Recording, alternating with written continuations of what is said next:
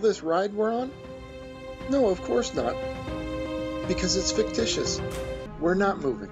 Okay, so let's sit back, relax, and let's break this apart.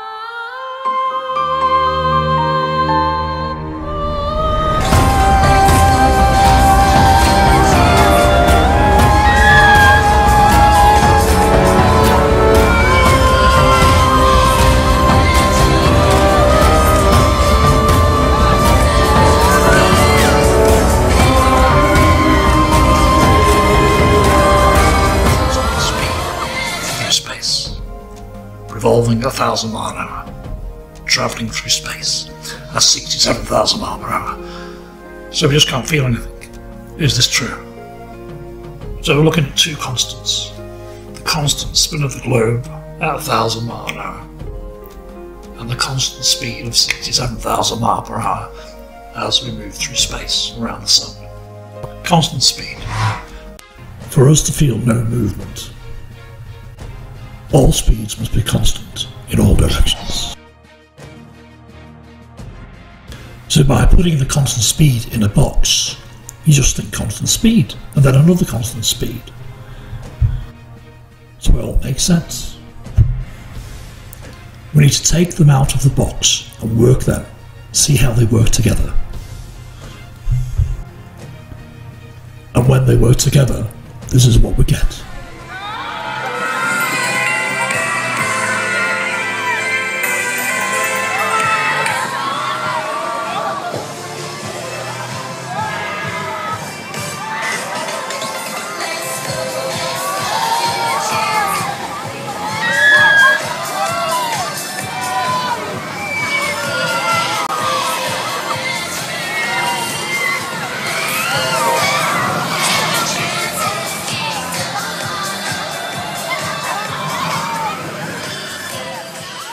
When you combine rotation with direction, one of them constant speeds changes.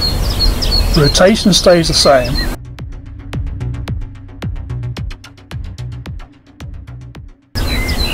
but you, on the outer ring of a rotating globe, your speed in that 67,000 mile an hour direction changes, and it changes quite dramatically when you work it out. Now this has been hidden from us, I think, quite simply, because they tell us the globe spins at 1,000 mile an hour, it's all constant, and that's it, it's fine.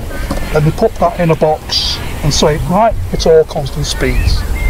Then they go, well, this box of constant speed is now travelling at 67,000 mile an hour around the sun. So yeah, that's constant, that's constant. Or so it seems. But when you take these both out of the box and put rotation with direction, you on these points, as you rotate, the speed changes in this direction, the direction of travel of Earth around the sun. Here we have a fairground ride. Now we have a disc that spins at constant speed, and the disc, while spinning, moves along the track. So what we're looking at is the speed along the track. So if you look at the wizard at the centre, what speed he's doing, backwards and forwards, and then you as a passenger, as you spin, what speed are you doing along the direction of the track? As you spin, you're accelerating and decelerating faster and slower along the track. So pick a person and watch them as they move. Here we have a top view of our ride. The base is revolving. It's not moving side to side. Everybody in the ride is at a constant speed around the circumference of the base. If this changed in a short amount of time by, say, 2 miles per hour, people will be jolted from side to side. Well, this is our first constant. Our second constant. The base isn't revolving, it's just moving along the track. As it moves along the track, everybody is moving at the same speed, at a constant speed. How this changed? Again, by 2 miles an hour in a short space of time, people will be jolted forward or backwards. Now let's combine our two constants.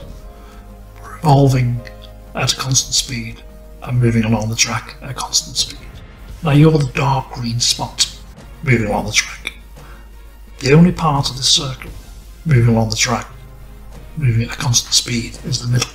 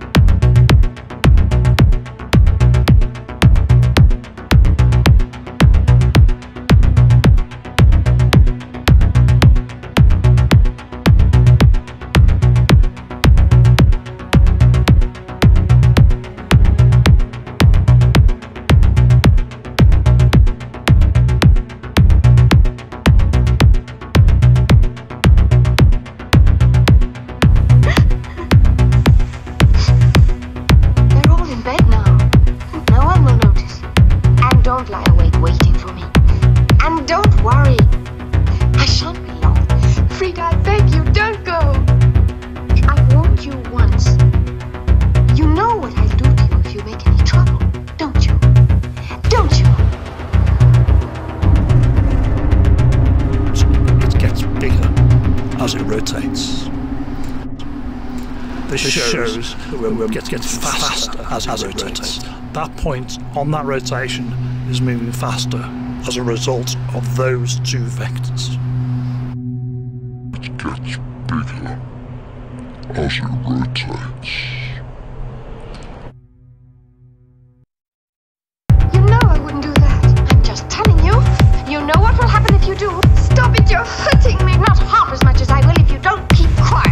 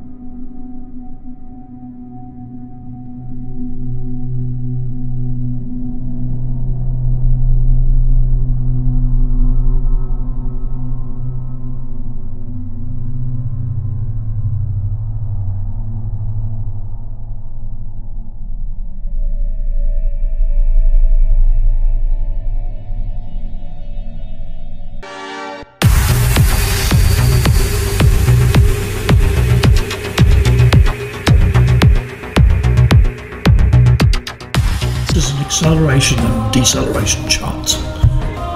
Now this can be the ISS, it can be the moon, it can be a point on the equator.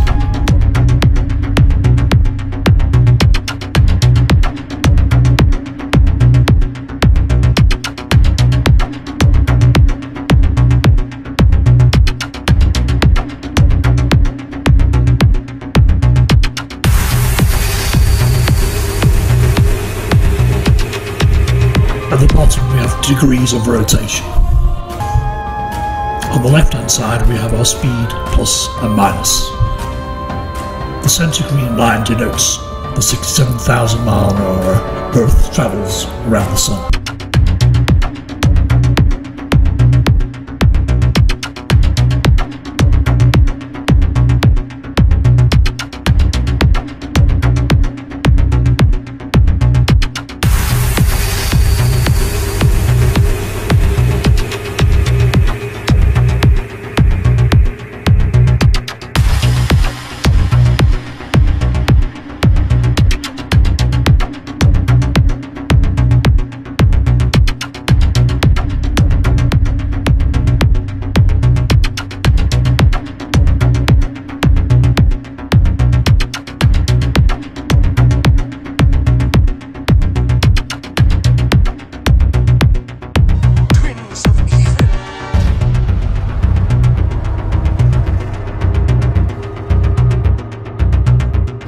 Right, so let's wrap up with the physics. Rigid body rotation with translation. So we have a point on the equator of Earth. 2 points. This is the North Pole looking down on Earth as it rotates and moves around the Sun. So these 2 points, as we rotate and get to here, are moving at 67,000 mile an hour. Both of them. Well, the tangential velocity of rotation, moving 1,000 that way and then 1,000 that way. So you do the vector addition, 2,000 mile an hour difference in velocity over 12 hours. So, short video of the calculation.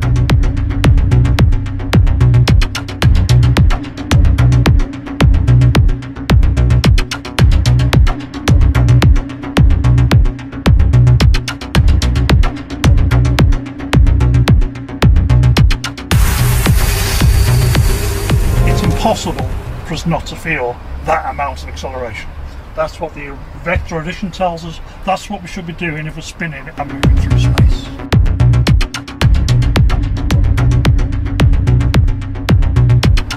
That's the end of the globe.